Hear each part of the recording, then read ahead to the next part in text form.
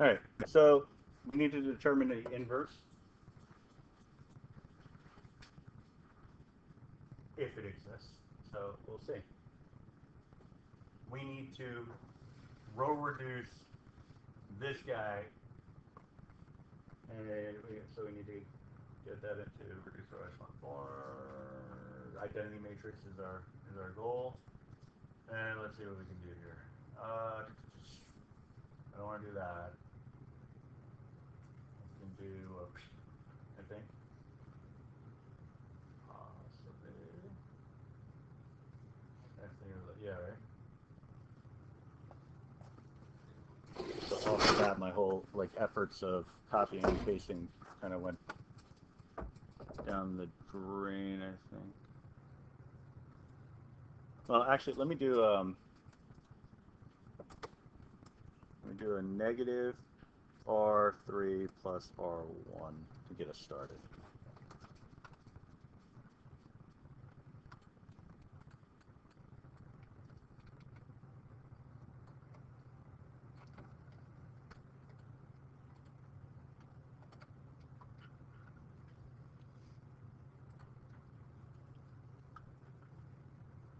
So that's going to zero out. Oh, that's too big now.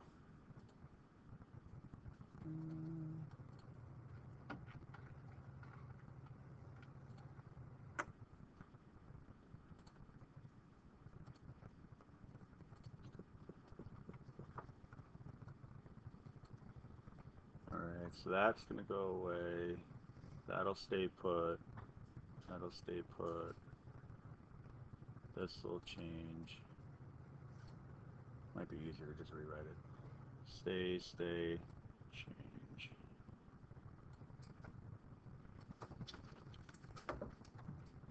I'm trying so hard to be lazy here, it's not working. So 0, stays put, -1, stays put, -1,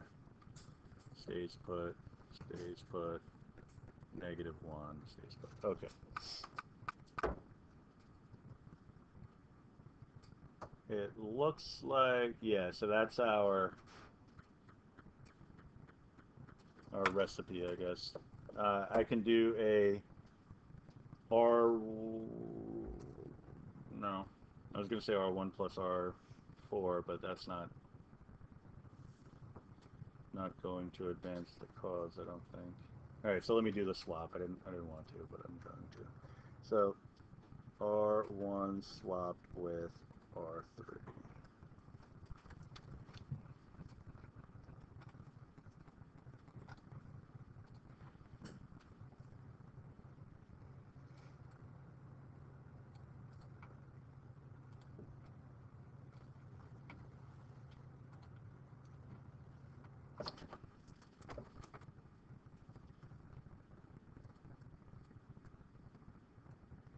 Just rewrite.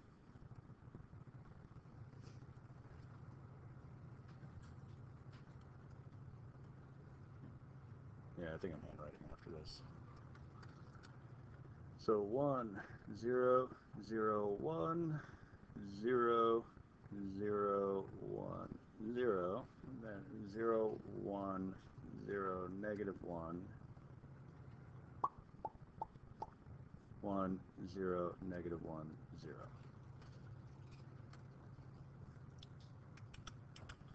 Alright, so I think it will do a negative R2 plus R3. Can I do that?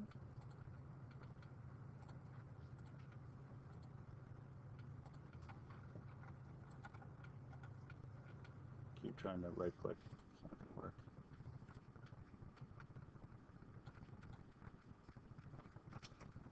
Negative R2 plus R3. So that's going to swap out R3.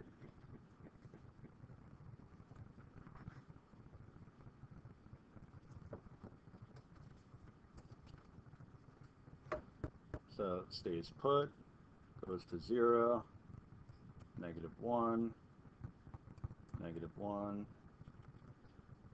1, -1, negative 1, 0. I think.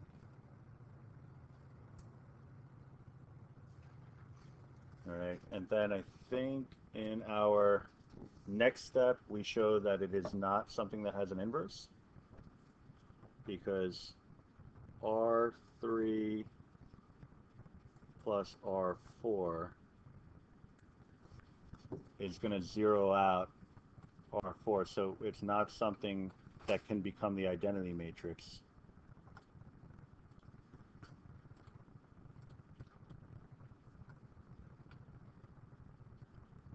That's not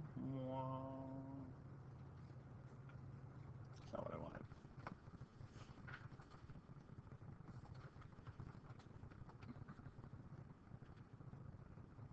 Okay, I think I'm just going to leave it.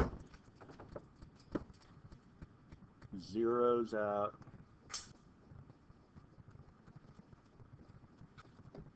row 4 cannot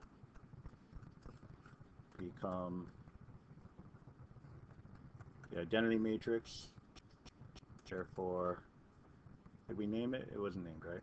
Therefore, not invertible. All right. So if the original matrix cannot row reduce down to the identity matrix, then there's no reason to start with the identity matrix on the other side, so if it's not something that's invertible. All right. Are you recording this? Yeah.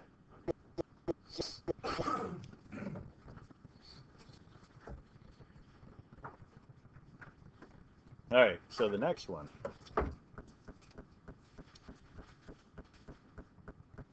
It looks like row 1 is pretty good as is. I mean, we'll negate it, obviously, but let me do a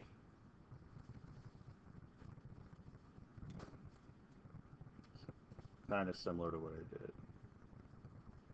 At least try to anyway.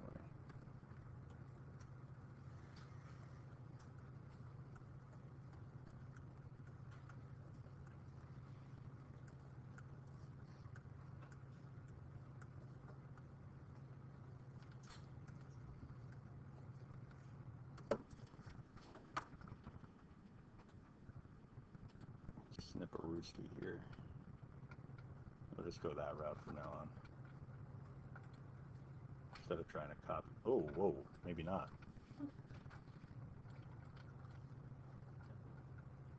Why would that be the default size? Oh, yeah. Alright, so let's see here.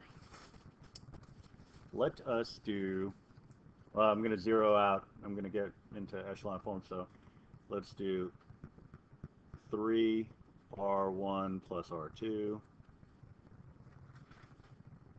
negative 3R1 plus R2, 5R1 plus R3, and then 3R1 plus R4. Alright, well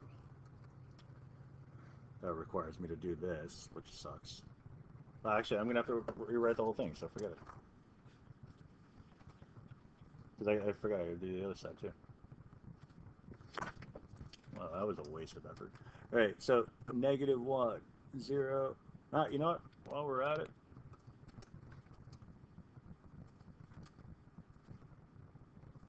once we're done with those operations, I'm going to do a negative R1. So 1, 0, 1, 1, negative 1, 0, 0, 0. Then we're going to have 0, negative 1, 3, 2, negative 3, 1, 0, 0, 0, 0, negative 1, so negative 5 plus 3 is negative 2, 5, 0, 1, 0, 0, 0, 0. That's the only nice thing about this. -1. Oh, that's also nice. There's actually a few nice things about this. 3, 0, 0, 1.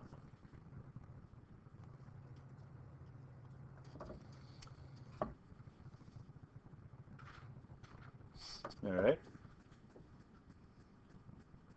So we shall do a -2 R4 plus R3. And then after that, we'll negate R4.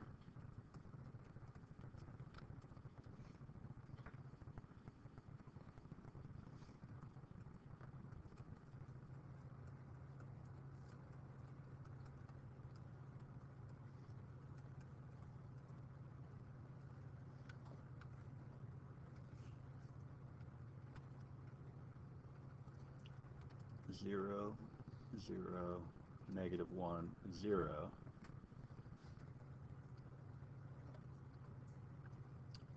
-1, 0, 1, -2.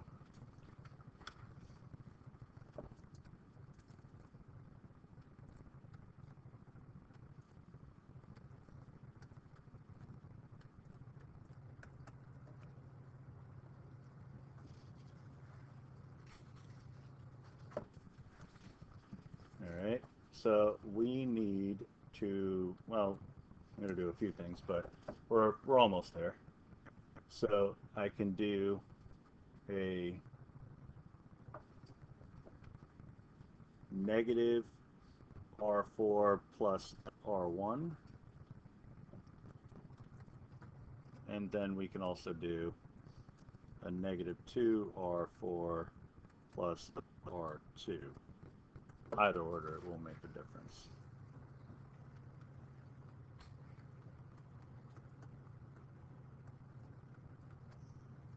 I guess I'll do this first. So 0, -1, 3, 0,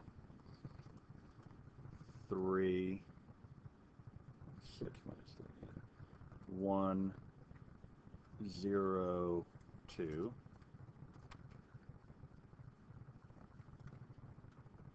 Oh, it's added to R1? Really? I said R1? Yeah, that sucks. Okay. Go back to that. Change this thickness, by the way. It's been bothering me all this time.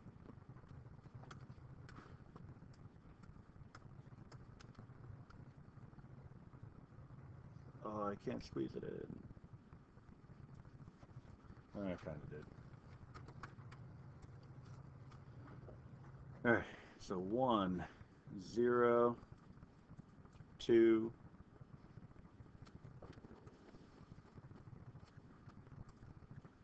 0,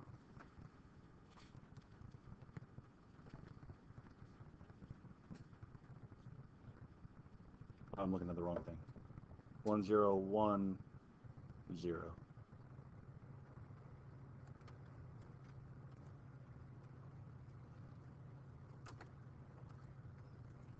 Alright, 1, 0, 1, 0. Then 2, 0, 0, 1. Oofa.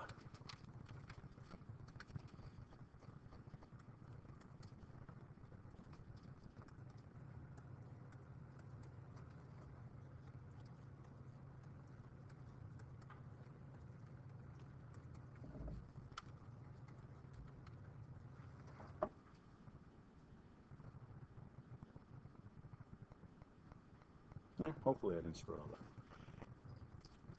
Alright, so I can do a R3 plus R1, and I can do a 3R3 plus R2.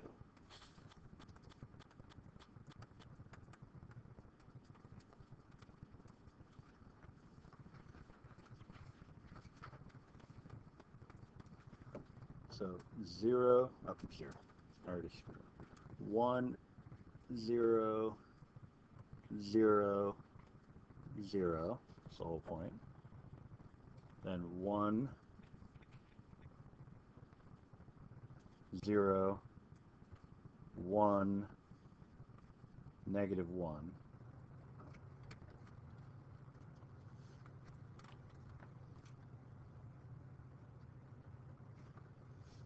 Zero, negative 1, 0, 0, 0, 1, 3, negative 4.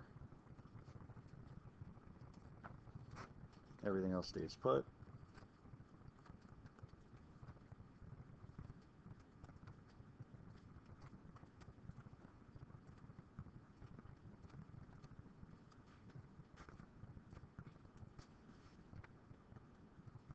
All right, so if we just negate R2 and R3, we will then have it.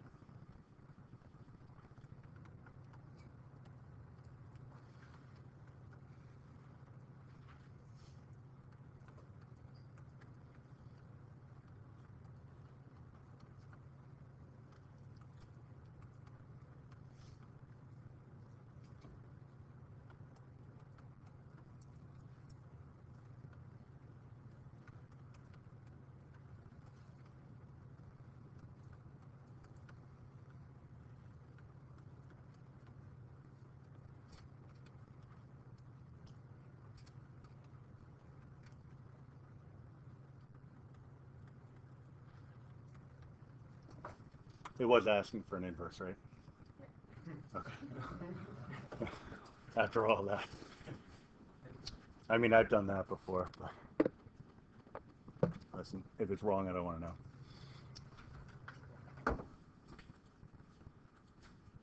So, yeah.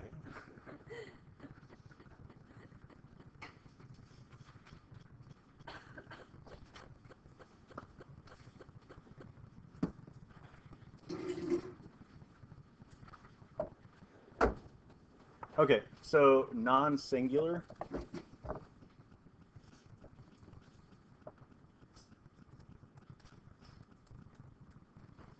It's talking about a determinant that's not equal to 0. So a singular matrix has a determinant equal to 0. It's non-invertible. Right? So we just want something that would allow us to have a matrix that is invertible. Right? So two ways to go about doing it. One would be to go through the process of finding the inverse. The other would be to go through a process to find the determinant. Another way, I suppose, would be to try to rely on some properties and see where that goes. But generally, what we end up doing is try to simplify and see where things go from there. All right. So let me actually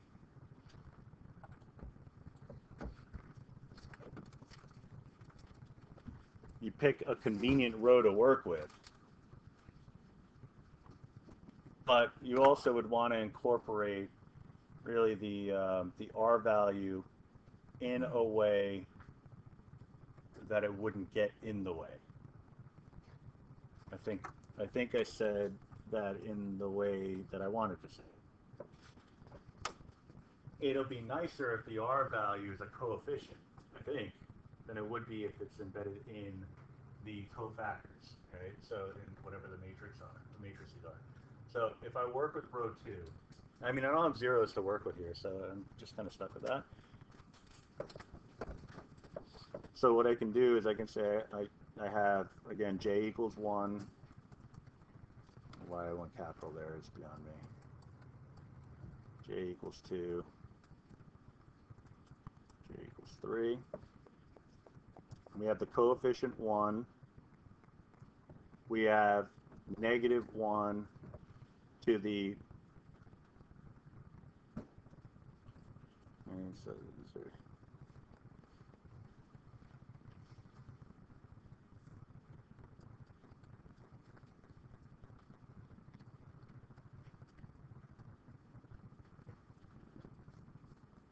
trying to make an arrow.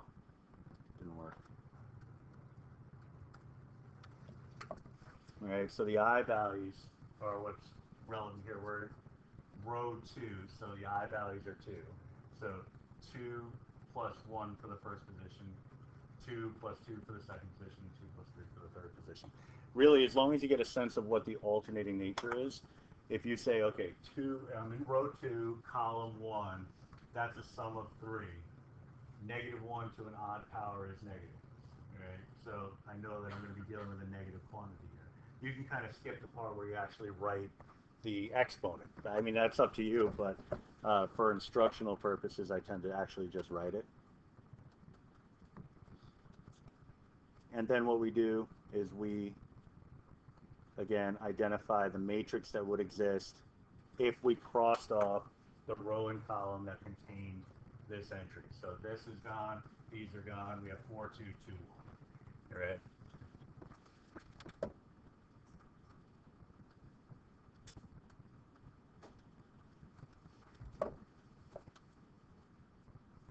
Just chuck this down here. The second entry is the R. Negative 1 to the 2 plus 2.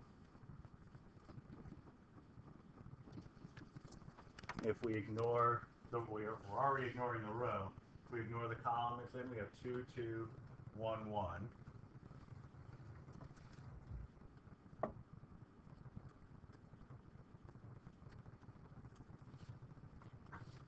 And then if j is equal to 3, we have a coefficient of 3.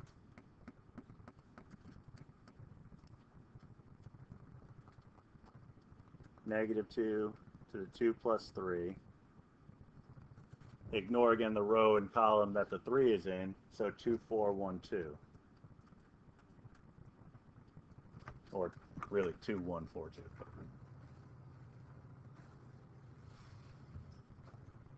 All right. We have two identical vectors here, so we know that that determinant is going to be equal to 0. And that's actually the most important component.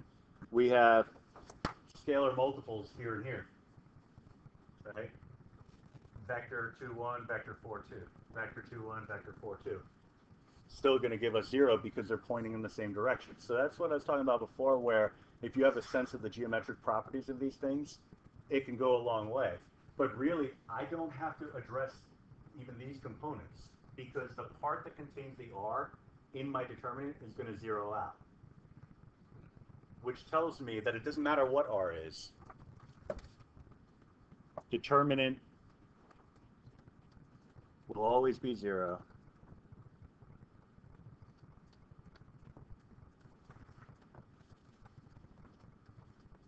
Regardless of R. All right.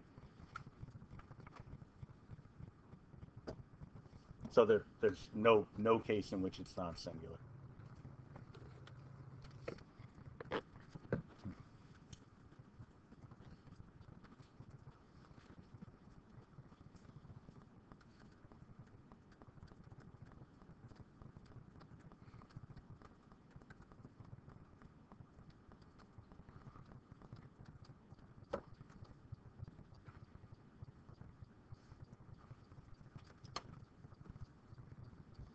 All right, so you could use a similar strategy for the next one. In fact, I mean, very similar. Slight differences in the actual matrix, or the matrices, right? Because our coefficients are going to be the same, so we can rely on that. The actual matrices will be different, slightly. All right, so I know that I'm going to have a 1 times a negative 1 to an odd power, so a negative 1 times the matrix 4, 2, 2, 1, 4, 2, 1, 2, I mean. All right, so that's this one.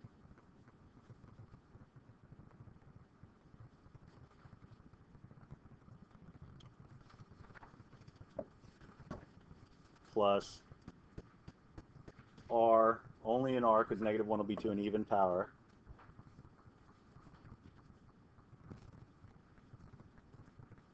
Two, two, 1, 2.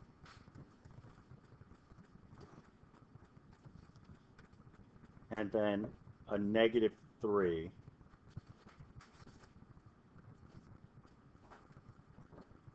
Two, 4, 1, 1.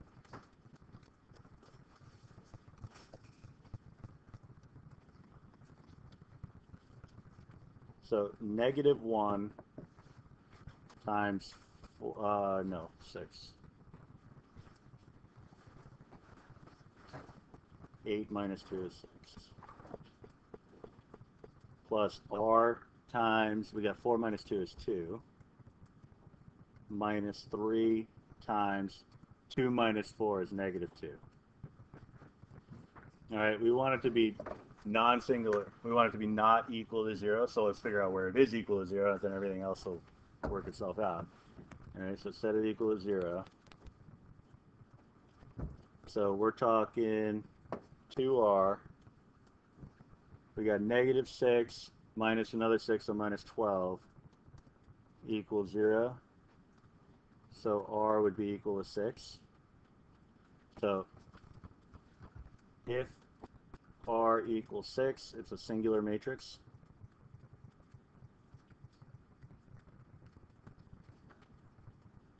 Determinant is equal to 0. I want it to be non-singular. So R should not be equal to 6. Anything else will do.